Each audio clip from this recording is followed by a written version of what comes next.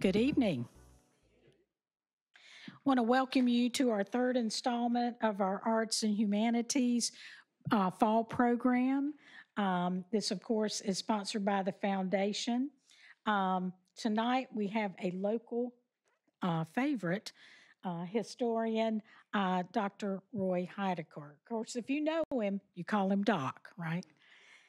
And Doc has been lecturing for us for many years on different topics such as the Civil War, World War II, great battles in history, and tonight is going to refresh our knowledge about George Washington, the father of our country. And that's why all of y'all are here, I'm sure, to hear him and hear about our first president and wonderful leader.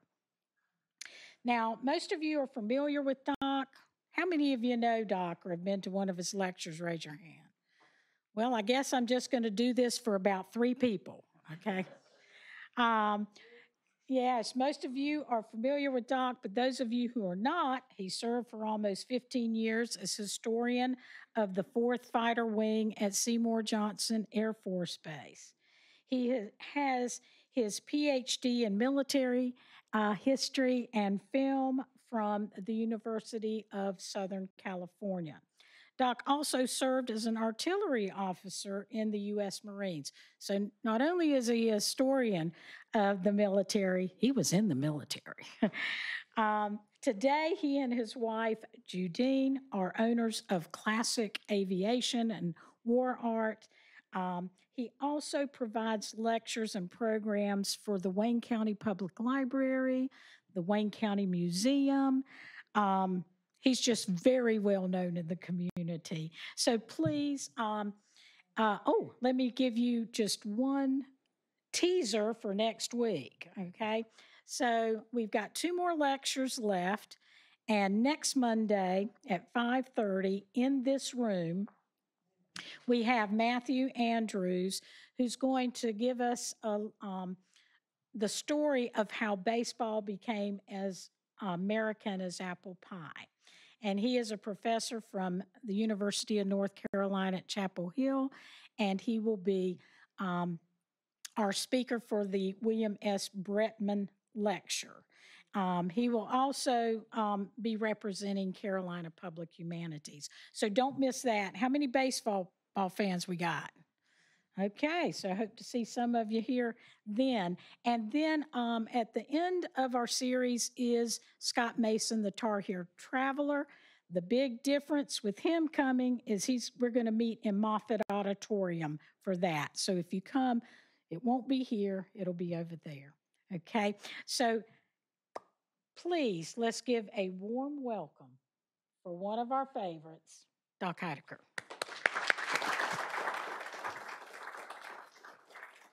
I don't know if I can go see Scott Mason or not. The last time he talked to me, I talked about how we almost blew up the eastern part of North Carolina. So I don't know if I want to see him again, or I don't know if he wants to see me. So I woke up this morning and I said to my lovely wife, Judine, happy anniversary, 24 years. How cool is that? And then I said, happy Columbus Day. And then I said, happy anniversary of the taking of Redoubt 9 and 10, which you're all going to find out about. So George Washington, let's find out about this guy. In his amazing book, His Excellency George Washington, John Ellis began his book saying, it seemed to me that Benjamin Franklin was wiser than Washington, Alexander Hamilton was more brilliant, John Adams was better read. Thomas Jefferson was more intellectually sophisticated. James Madison was more politically astute. Yet each and all of these prominent figures acknowledged that Washington was their unquestioned superior.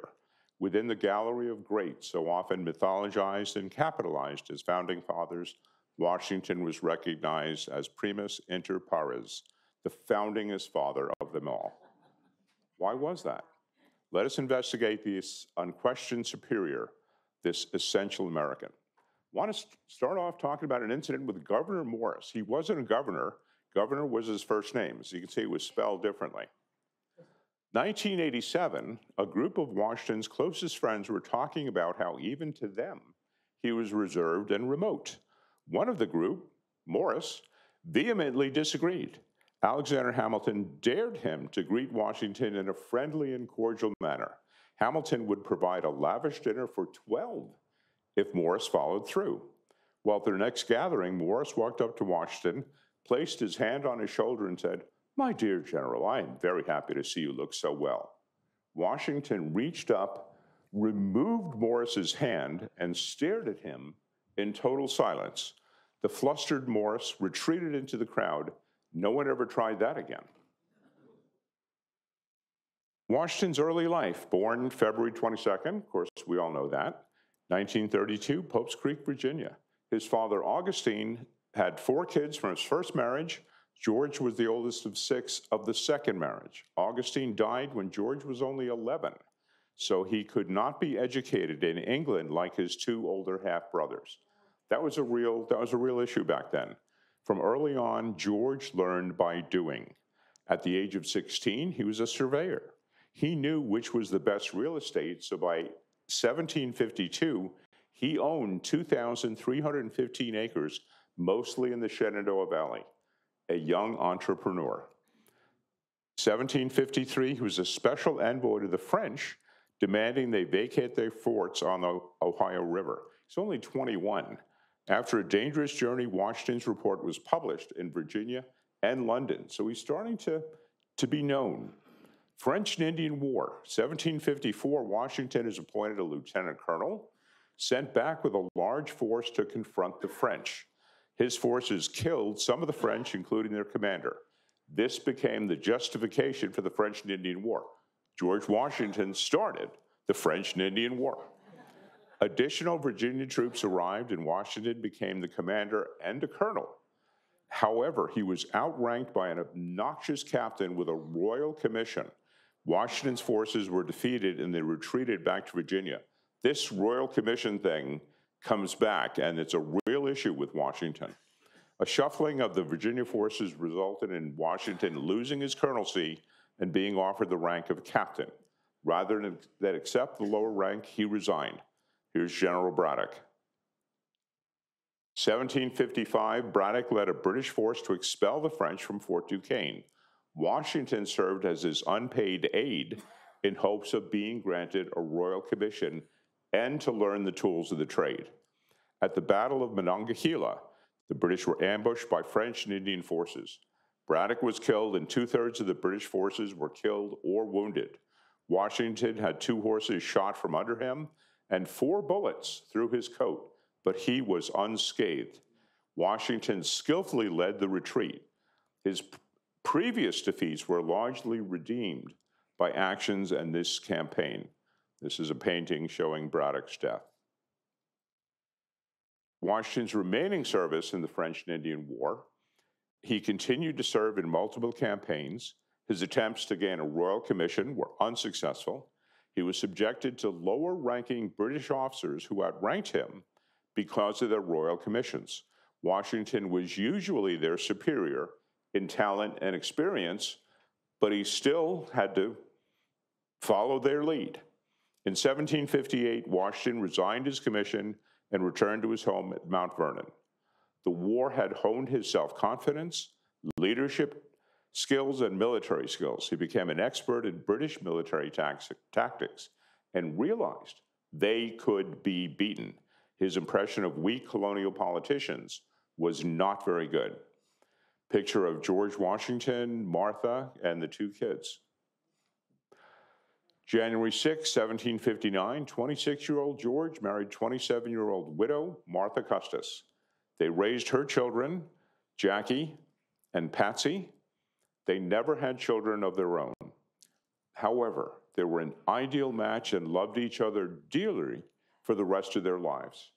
Martha was extremely wealthy. George was already pretty rich, but now George was one of the wealthiest men in Virginia. Washington ran a large estate and genuinely enjoyed farming and family life. He saw how British merchants routinely bankrupted Americans through unfair practices. He also saw how the Crown was preventing Eastern settlement, negating his holdings. So think about that. He owns all this land in the East, and the Crown is saying, No, you can't even go there anymore. That's not going to work with him. In order for the colonies to be successful, Washington was seeing the need to separate from England. Good old Ben Franklin, one of the most intelligent people who ever lived, one of the most famous Americans prior to the American Revolution because of his writings and his scientific discoveries. Helped write the Declaration of Independence as Minister to France. He helped seal the alliance. The great tragedy of Franklin's life was that his son William was an avowed loyalist. Bad guys. Even after the war, they never reconciled. But think about it. As extraordinary as Franklin's life was, he could never have fulfilled the role played by Washington. He was a great man. He could not be the foundingest father. Jefferson. Jefferson was the primary author of the Declaration of Independence, served as minister to France, and our third president. Brilliant man in many ways, he was also deeply flawed. He was constantly broken. When he died, he was deeply in debt. Unlike Washington, he believed in slavery. During Washington's second term as president, he and James Madison undermined Washington in order to weaken the federal government. They did this because they feared a strong federal government would interfere with or even abolish slavery in Virginia. So even way back then, slavery is becoming an issue. Jefferson was admired, but again, could never be respected to the extent that Washington was. John Adams, he championed Washington to be the commander of the Continental Army, did this because initially the war was primarily in New England, and a Virginia commander would help bring the southern colonies into the war. So it wasn't just altruism that he did that. Adams helped write the Declaration of Independence, served as our second president. Much better educated than Washington, Adams was extremely intelligent. He was 5 feet 7 inches tall and somewhat portly, a bit of a curmudgeon. He could never inspire the respect that was routinely given to Washington. I'm going to talk about Washington's generals because it says a lot about him and how he dealt with this very significant issue. Over the course of the war, 28 men served as generals under his command. Knowing a little bit about them tells us a lot about Washington. Some of his choices were former officers in the British Army who had greater professional military experience than he did. This became a problem on several occasions. Because the colonies did not have a ready supply of experienced military officers, Washington often chose gifted amateurs with an abundance of enthusiasm. Many of these guys did really well. General Charles Lee. Lee was an Englishman, served as a British lieutenant in the French and Indian War, and then settled in America. He was a contender to be the commander-in-chief of the American forces, but Washington was chosen instead. He served as a major general under Washington. Lee was an eccentric who frequently was seen speaking to his always present pack of dogs. I'm the only one that's allowed to speak to his dog. As we shall see in his early capture was his own fault. His conduct at the Battle of Monmouth almost cost Washington the victory. Again, we'll learn more about that. He was an example of the problem Washington had with former British officers. And here's another one. General Horatio Gates, also former British, also served in the French and Indian Wars. Yeah. Early on was known as an intriguer, maneuvering for higher command. He commanded the American forces that defeated Burgoyne at Saratoga in October 1777. But Benedict Arnold was the architect of that victory, and Gates prevented Arnold from getting any credit whatsoever, which kind of put Arnold on the course of becoming a traitor. Gates became involved with General Conway to replace Washington as commander-in-chief. The cabal failed. Gates' military career was finished after his disastrous defeat at Camden, South Carolina in 1780. Now, I find this totally fascinating. You're going to learn about the 1783 Newburgh conspiracy. In that conspiracy, Gates pushed for Washington to be the king. So he wants to be the CNC instead of Washington, but at the end, he wants Washington to be the king of America. Henry Knox, gifted amateur, owned a bookstore in Boston, read every book he could on military history, of course, doesn't everybody?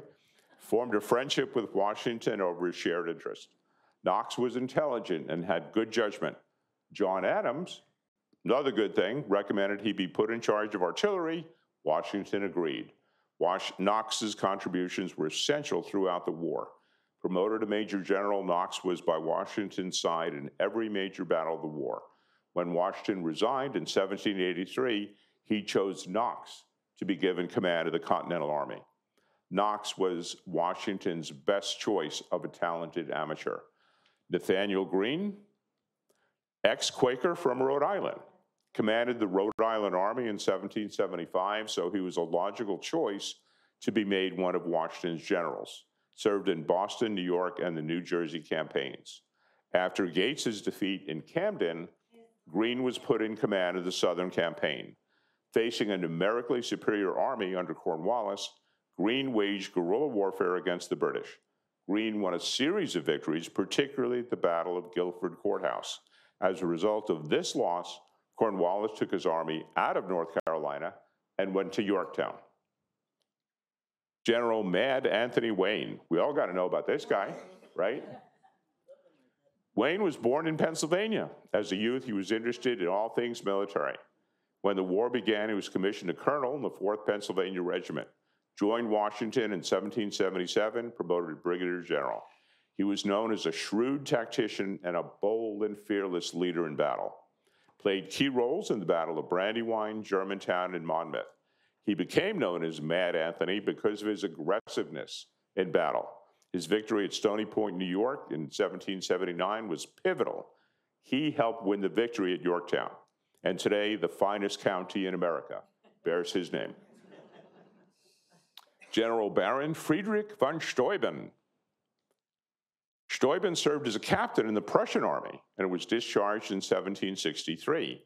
1771, I'm not even going to say the name, I'd trip over it, made von Steuben a baron.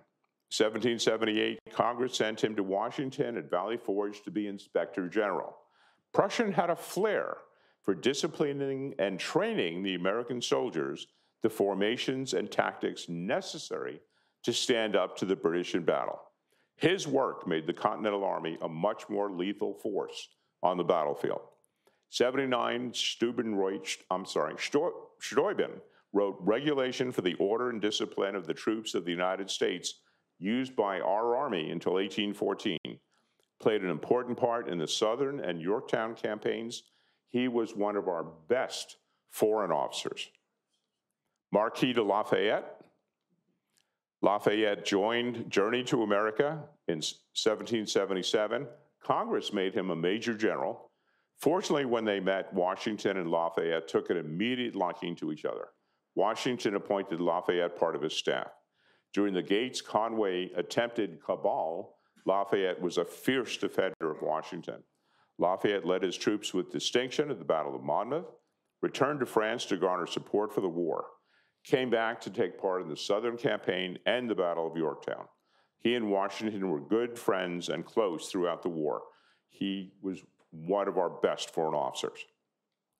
Hamilton. Hamilton wasn't a general, but served as Washington's most important aide during the war.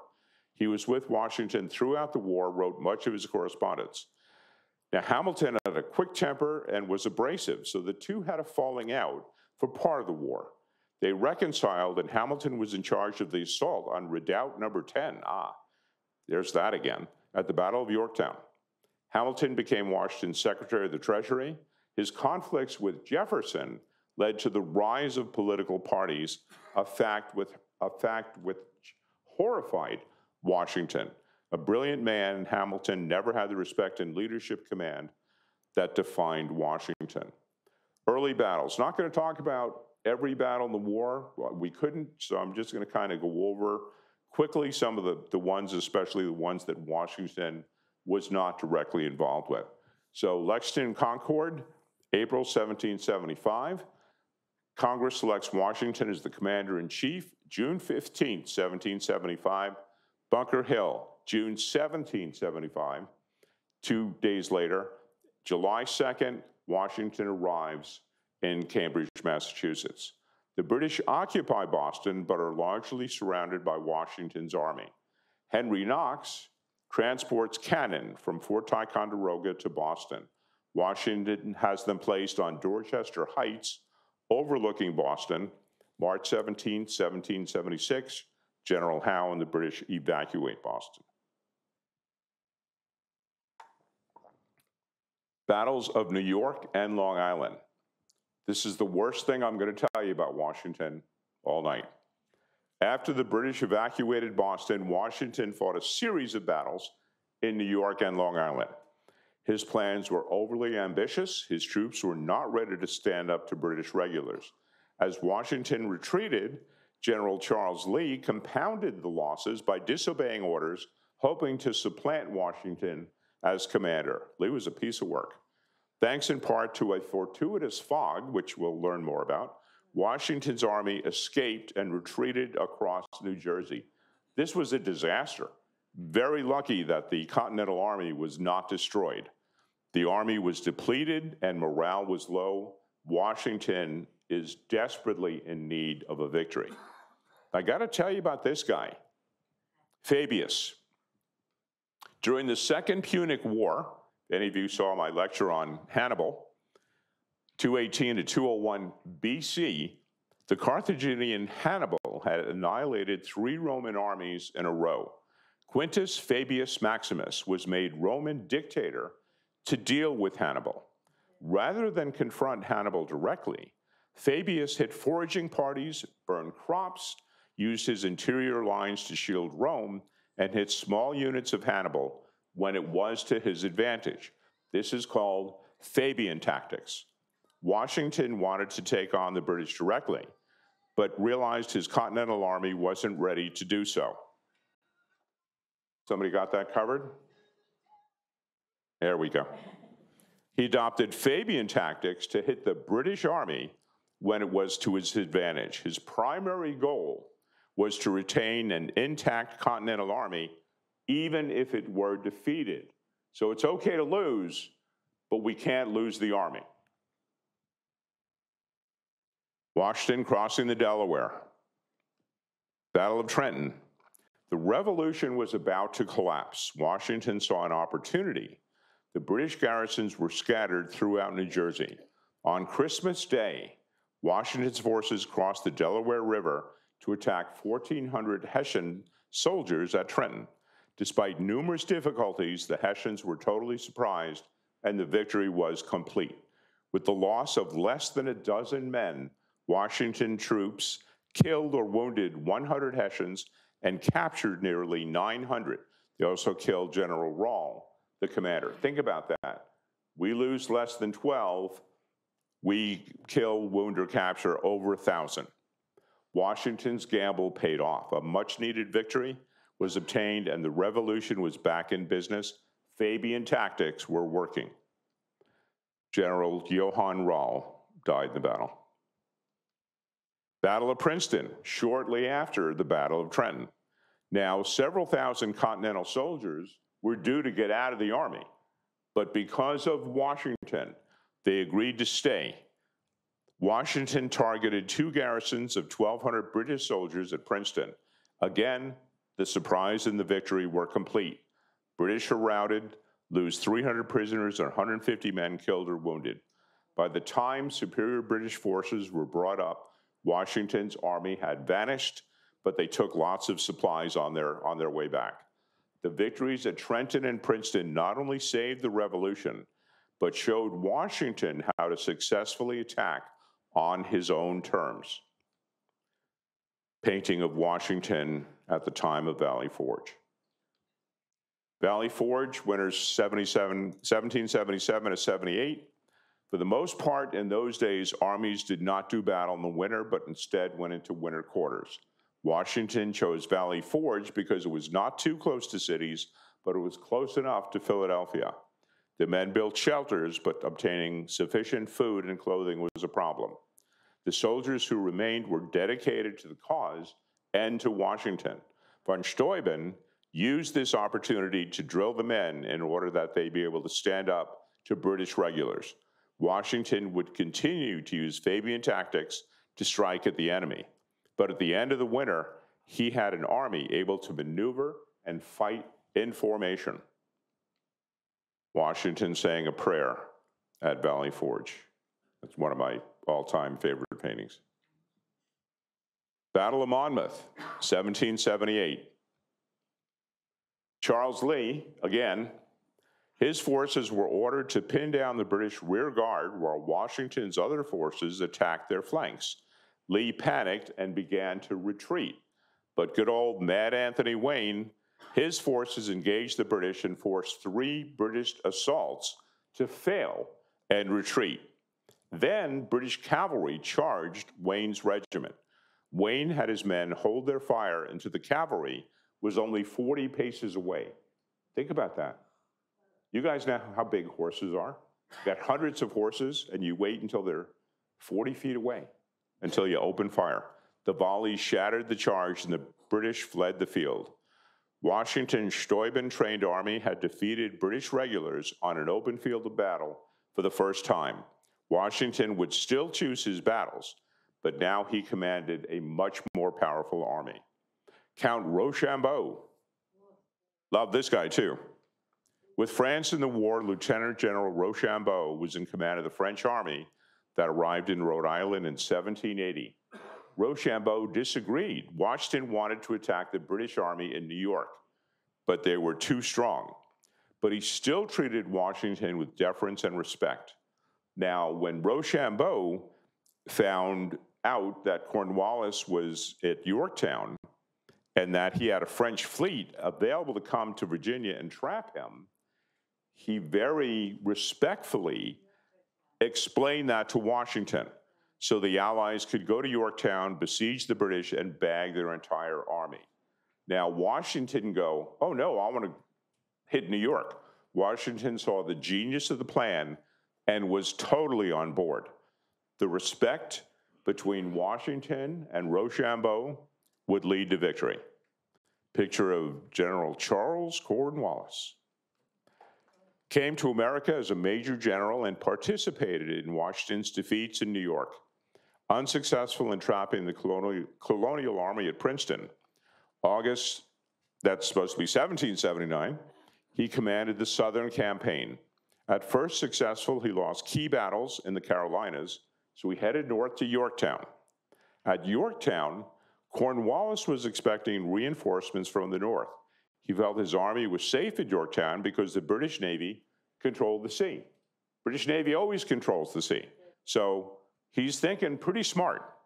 While this was the case, he could be supplied or reinforced, or if necessary, his army could be evacuated. So he wasn't doing anything really dumb. Talk a little bit about the siege and capture of Yorktown. When Rochambeau informed Washington that a French fleet under the command of Admiral de Grasse would arrive off Virginia to help trap Cornwallis, Washington readily agreed to shift the seat of war from New York to Yorktown. Some American troops stayed to convince the British that they were still there, but the rest of them and all of the French started marching to Virginia. De Grasse's fleet defeated the British fleet at the Battle of the Chesapeake. The Allied armies arrived and were joined by the forces there already with Lafayette, von Steuben, and good old Mad Anthony. All was in place for the final act of the war. Admiral Francois Joseph Paul de Grasse. This was one of the few people on earth who was actually taller and bigger than Washington. And when he met Washington, he literally picked him up and said, mon petit général, my little general. I would love to have been a fly on the wall for that one. Yorktown, 6-week siege assaulted the trapped British army. Parallel lines were dug and a massive artillery assault rained on the defenders. On the evening of October 14th, today, British redoubts 9 and 10. Redoubts were fortified positions with abatis and all kinds of construction to keep people and hundreds of defenders. So you had to get past these or possession of these to get close enough to Yorktown to get the heavy guns in to shell it. So 9 and 10 were taken in furious attacks. The French took 9, and the Americans, led by Hamilton, took 10. With the artillery now so close, Cornwallis surrendered to Washington 5 days later. The British sought honorable terms of surrender, but American forces were denied similar terms when they surrendered Charleston earlier in the war. Washington allowed them only those terms. As 9,000 British troops surrendered, the bands played "The World Turned Upside Down." Thanks to General George Washington, the world had indeed been turned upside down. British surrender.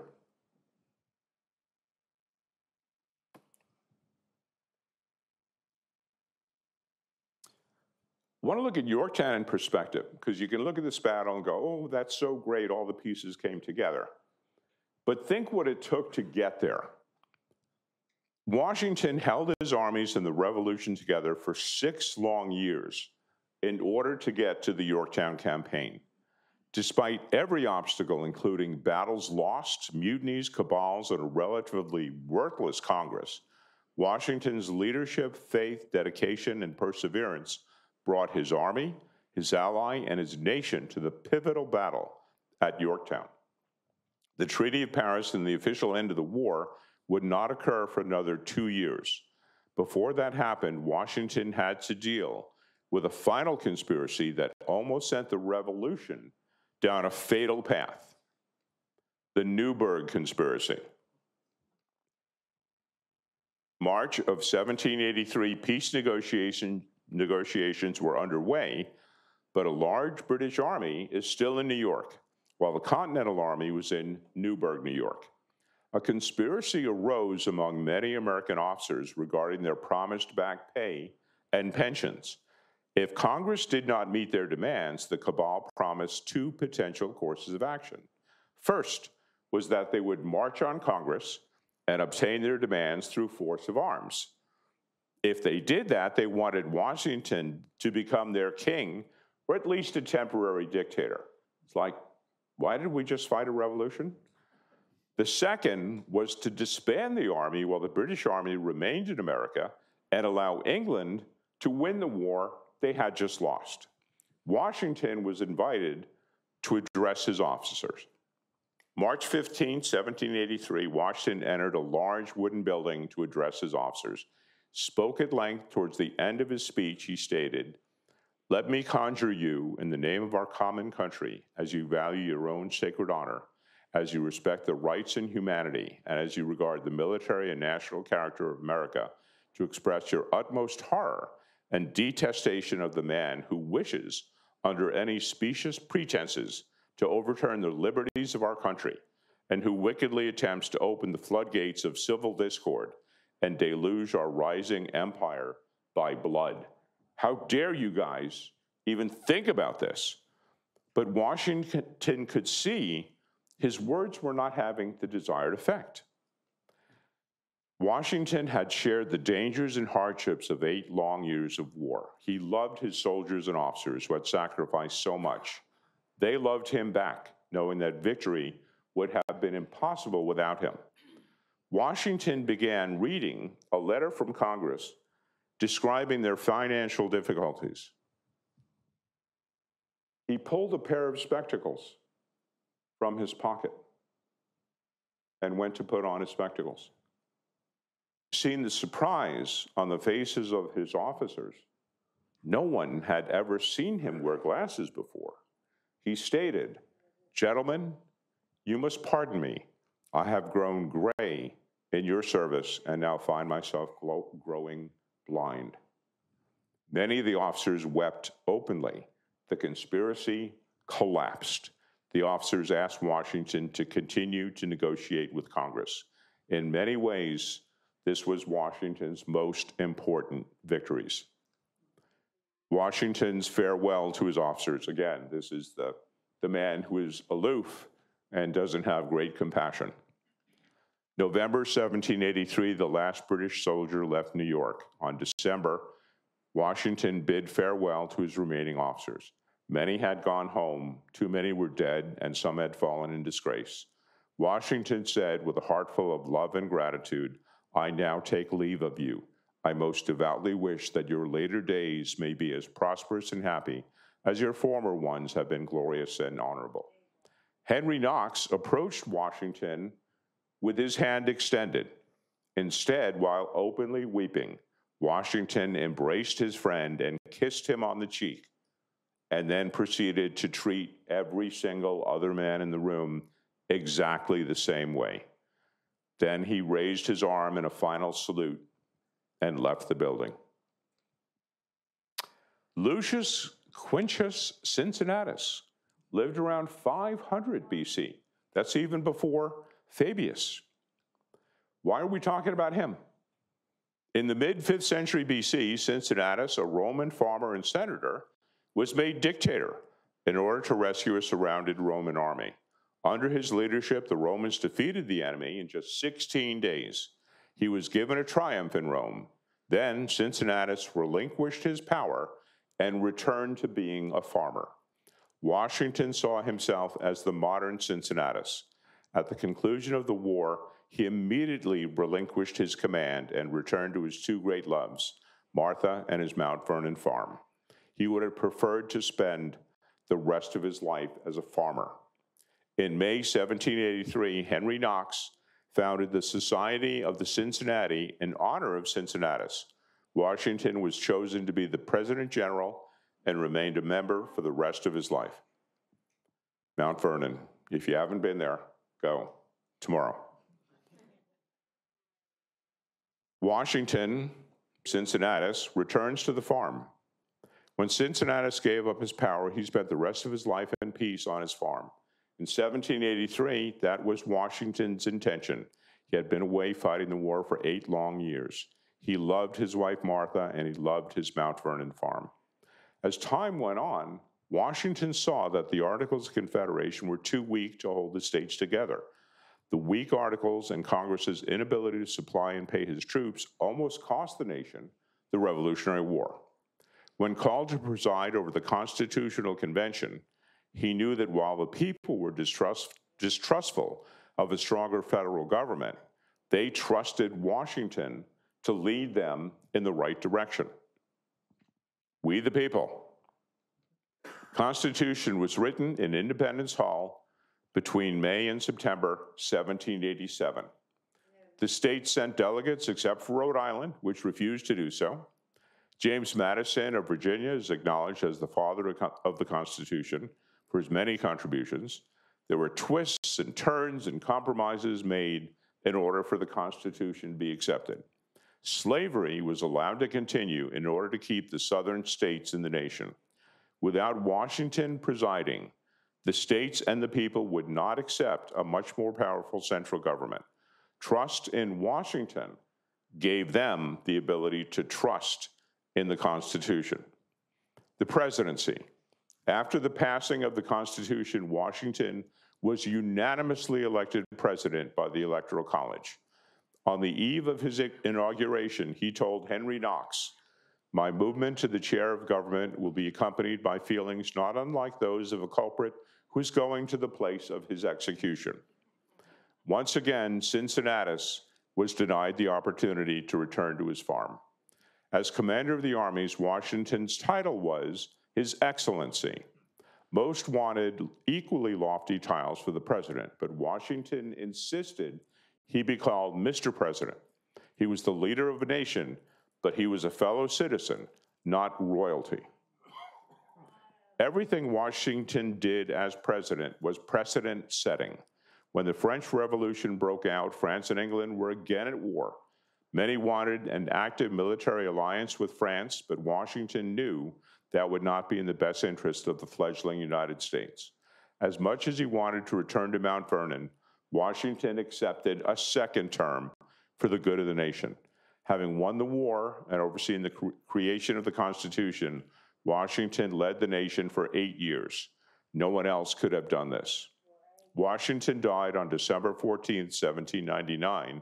His last words were, "'Tis well." Without Washington, think about this, the revolution is likely hijacked. Now, what are the two most famous revolutions other than our own? Well, first, the French Revolution. And what's that up there? Oh, guillotine. Use that to cut people's heads off. Estimated between 15 and 17,000 people were executed by guillotine during the French Revolution. Most of these executions took place during the Reign of Terror. Included was Louis XVI, the King of France, and his wife, Marie Antoinette. There was ample hatred in America, particularly between the revolutionaries and the Tories. Washington's steadfast leadership and dedication to the ideals of the revolution ensured that the revolution did not veer off on a bloody and gruesome path. At the end of what was supposed to be liberty, equality, and fraternity, the French people wound up with their emperor and despot, Napoleon Bonaparte. Let's look at Napoleon's butcher bill. What was the cost in human lives for the Napoleonic Wars that came out of the French Revolution? Figures vary, but the estimated cost is astounding. Estimated 1,750,000 French soldiers died. 2,500,000 Allied soldiers died. Total of 4,250,000 dead soldiers. Civilian deaths estimated at 3 million. So because Napoleon was the last man standing from the French Revolution, over 7 million Europeans died. And remember, he didn't start the revolution, but he was the last man standing at the end. That's normally what happens when you have a revolution. What could be worse than that? Well, this could, by a whole lot. Russian Revolution. Started off with Lenin. He was in charge. But what happened? Well, got our good buddy Joe Stalin, our good buddy Lenin, and our good buddy Trotsky. Who winds up in charge? Ta-da! Joe Stalin. Now, let's take a look at Stalin's butcher bill. Comes to the slaughter of human beings, Stalin made Napoleon look like a slacker. Many of the deaths caused by Napoleon were not Frenchmen. Stalin primarily killed his own people. Stalin practiced genocide on a large scale using a variety of means. In addition to simple executions, Stalin had people killed through deportations, interrogation, forced labor, massacre, and state-caused famine on a massive scale, killed millions of Ukrainians. Stalin had executed the majority of his military officers prior to World War II, almost leading to Nazi victory in World War II. Estimated that Stalin killed over 23 million people. Too bad they didn't have a Washington. What attributes made Washington the unquestioned superior, this essential American? His appearance and physical abilities. For starters, 6 feet 2 inches tall, extremely tall for that era. He was handsome, another good quality for a leader. He was known as an excellent horseman. Early in the war, a riot broke out between an all-white Virginia regiment and a mixed-race Rhode Island regiment. Washington rode into the center of the fray, dismounted, and picked up one of the guys with one hand and the other guy with the other hand. This display of strength and leadership ended the riot. In addition to his manly attributes of height, horsemanship, and strength, Washington was a talented and graceful dancer. At every ball, all the ladies wanted to dance with him, and he willingly obliged.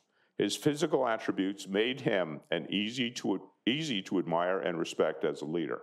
Now, I want to talk about Washington's luck. During his career, Napoleon Bonaparte was criticized for winning battles because of luck. He responded, "I'd rather have lucky generals than good ones." Eisenhower said, "I'd rather have a lucky general than a smart general. They win battles." Washington was a lucky man and a lucky general. Countless times during the French and Indian War and the American Revolution, in which he was in the midst of enemy gunfire and artillery fire, and yet he was never injured in battle. There were numerous other instances in which luck played a hand in his victories. I had mentioned the Battle of Monongahela. I'm going to skip through some of this. One Indian chief during the battle instructed his men to kill the officers. Washington, in particular, killed that big guy on the gray horse.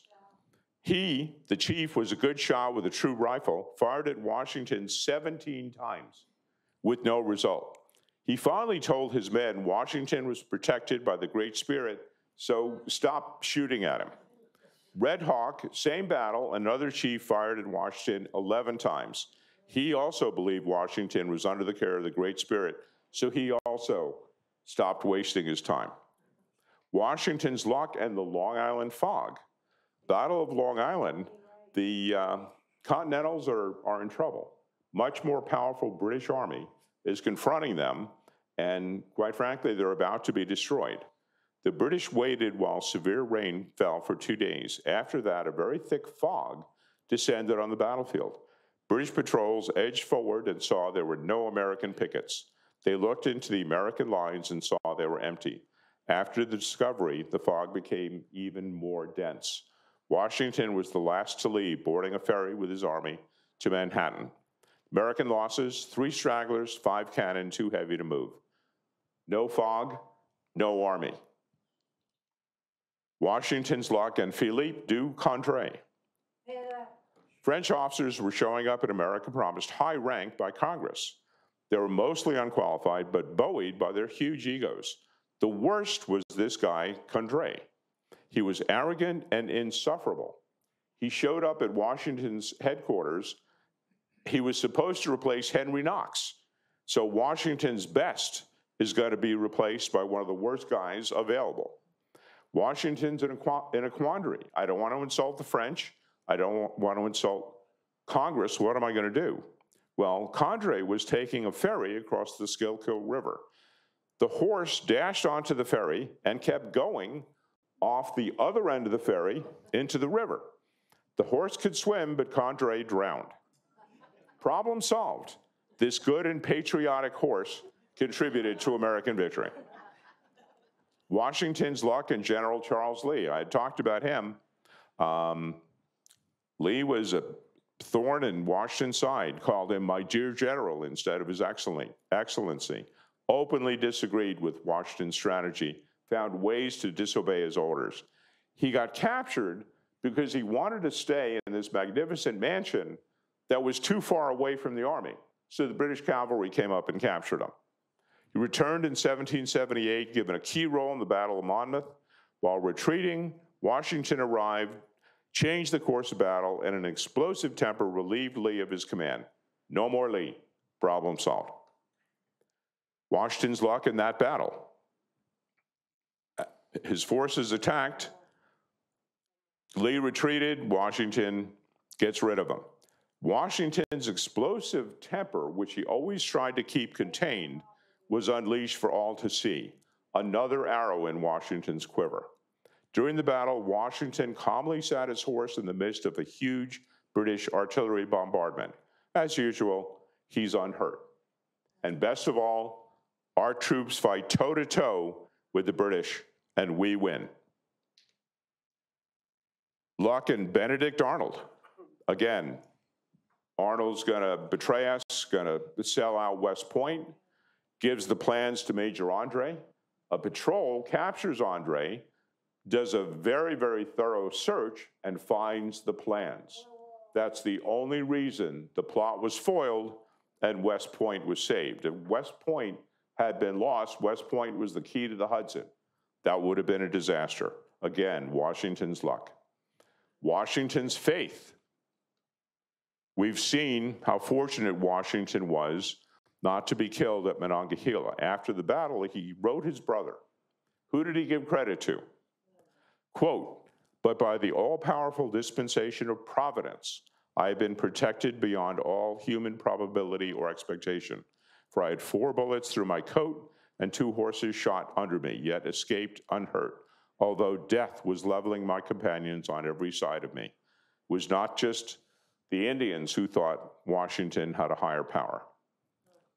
When Washington spoke of God, he would always give all the glory to the supreme being who hath caused the several parts which have been employed in the production of the wonderful events we now contemplate. We win because of God. We don't just win because of our actions. We win because of our belief and our faith. Another example. I owe it to that supreme being who guides the hearts of all, who has so signally interposed his aid in every stage of the contest, who has graciously been pleased to bestow on me the greatest of earthly rewards. Washington is not thanking himself, not patting himself on the back, he's thanking the Lord. The apotheosis of Washington, that is the Capitol Rotunda. If you're standing there and you look up, that's what you see. That's George.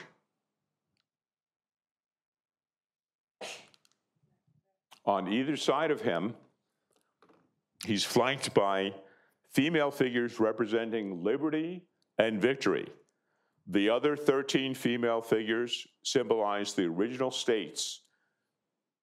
Pretty heady stuff. The painting is 180 feet above the rotunda floor, covers an area of over 4,000 square feet. Painting was done by Brumidi in 1865. The word apotheosis means literally the raising of a person to the rank of a god, or the glorification of a person as an ideal. Washington most certainly would not have approved this painting and its depiction of him. Washington and Thanksgiving. Again, who do we thank? We thank the Lord. That great and glorious being who is the beneficent author of all the good that was. This is one of the keys to Washington. Whether or not he thought the Lord had protected him in these many battles, he believed his faith was that faith in God is God would provide. Washington's faith in the people, which was abundant. When British General Gage, bad guy, questioned the legitimacy of Washington's rank, he responded, "You affect, sir, to despise all rank not derived from the same source with your own. I cannot conceive any more honorable than that which flows from that uncorrupted choice of a brave and free people, the purest source and original fountain of all power." Washington was chosen by the people, not a king. Back to George and Martha. The love of a good woman can be a major part of a bedrock foundation for a man who leads a life filled with anxiety and danger. This was certainly true of George and Martha Washington. Throughout his life, Washington's most precious time was being with Martha and living on his farm. During the 8 years of the Revolution, Martha spent 50 months, more than half of the 8 years, in camp with her husband. She spent that time tending to the needs of the battered troops. The richest, most powerful couple in America gave all their attention to the soldiers. They were ideally suited to each other. Of course, the folks on the right are reenactors, but they look pretty good. Washington and slavery. I think it's important to talk about this. Washington owned slaves, but believed that slavery had become a chronological error in time and would soon be abolished. 3 times in the 1780s, he favored a gradual emancipation scheme if one were put forth. Ultimately, he had to put the creation of a unified nation first, hoping that the near future would spell the end of slavery. Washington was the only founding father to free his slaves. The complications of ownership, some were his, Martha's, their kids and grandkids, prevented them from being freed sooner. Upon his death, the slaves were freed, but not abandoned. The older slaves were cared for by Washington's heirs. The younger slaves were educated, given skills, and looked after until they turned 25. Billy Lee, Washington's slave and companion during the war, was given an annual annuity. When I was in the Marine Corps, we had a saying, "We have done so much with so little for so long, we can now do everything with nothing forever." When we look at what Washington accomplished over the course of his life, he did everything with nothing forever. His leadership in the armies he built defeated the most powerful nation on earth. His stature and reputation allowed learned politicians to create our Constitution, the most perfect how-to for a nation ever created. As president, he gave his character to the nation. If people of character followed him, our nation would endure forever. Why was he the essential American? Took ragtag group of folks and built and beat the most powerful nation in the world. Had the leadership and diplomacy to work with our French allies, prevented mutinies, cabals, and treason, and he prevented the revolution from being set on a dangerous path, like France and Russia. Relinquished his command after the war, Cincinnatus, which when George III, King of England, learned what Washington had done, he said, if he does that, he will be the greatest man in the world. Trust in Washington led to the writing of the Constitution. Only Washington could have served as first president. By delaying his retirement and serving a second term, he set the precedent for presidents. We began by asking why all the other founding fathers saw Washington as their unquestioned leader. They were all extraordinary men. None of them built and led an amateur army to victory. Had we lost, there may have been some clemency, but Washington surely would have been hanged. Through his military leadership and participation in numerous battles, Washington displayed a physical and moral courage above and beyond any other founding father. Only Washington inspired this kind of reverence and love of the people. Only he could oversee the writing of the Constitution. Only he, because he had, like Cincinnatus, given up powers, could be the president. Washington always sought to be in service to his God, the people, his soldiers, and the nation. He was never in service to himself, always to others and to causes greater than himself. No other founding father had this unique dedication. Now, we started off by talking about Gouverneur Morris. Remember that? 1791, President Washington appointed Morris as the minister to France. The familiarity and hand on the shoulder 4 years previously did not prevent Washington from choosing the most qualified person. Morris eulogized Washington on December 31st, 1799. Morris stated, his form was noble, his port majestic. So dignified his deportment, no man could approach him but with respect. None was great in his presence. You have all seen him, and you have all felt the reverence he inspired. It was such that to command seemed in him but the exercise of an ordinary function, while others felt a duty to obey. Washington's life was dedicated to service and leadership. Without him, there is no Constitution, no democracy, and no American nation. Any questions?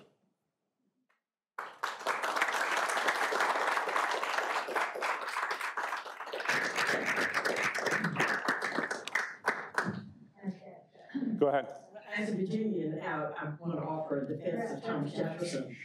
He said that he opposed slavery, or he didn't oppose slavery. Nope. But in the writing of the Declaration of Independence, he had a passage in which he blamed the whole institution of slavery on George III. He has encouraged this commerce. And that passage was cut out along with 400 and some other words of the Declaration. Because John Adams said we will lose the South if this passage stays in here. So that seems contradictory to the idea that he opposed slavery if he put it into the Declaration and for the Declaration to be approved unanimously, it had to be deleted. May I cordially disagree with you? He owned many slaves, fathered many children with his slaves, and did not free them. So I'm going to cordially disagree. You are arguing words. I am arguing actions, and his actions spoke otherwise. But I still love you and Virginia. Yes. Don't you think that, I mean, I think this is, as a history major, I think this is so important that those founding fathers, so many of them were exposed to Roman and Greek democracies and Roman leaders, and it seems to keep coming up, and they use them like Cincinnatus and Fabian and all of them. I'm so glad they were educated in history. Absolutely. Absolutely. Too bad we're not anymore. And classics aren't really studied, but Absolutely. yeah. Anyone else? Thank you so much for joining us this evening. And please spread the word about this incredible, awesome person. We'll soon be celebrating the 250th anniversary of our independence, the war, the whole shebang. So you'll be hearing a lot more about this guy. Thank you so very much. Appreciate it.